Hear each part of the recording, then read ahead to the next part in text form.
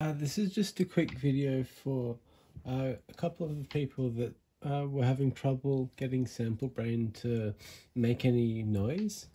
Well, I had the same problem when I actually opened it up again, and it was glitching out for me, which it seems to do on occasion to occasion.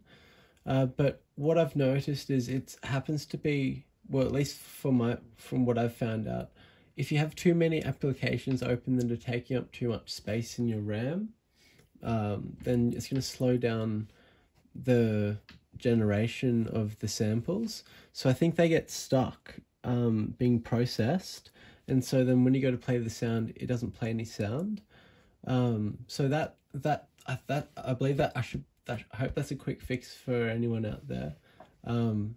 Yeah, thanks for leaving a question down there too. It's great knowing how I can help with these things too. Awesome.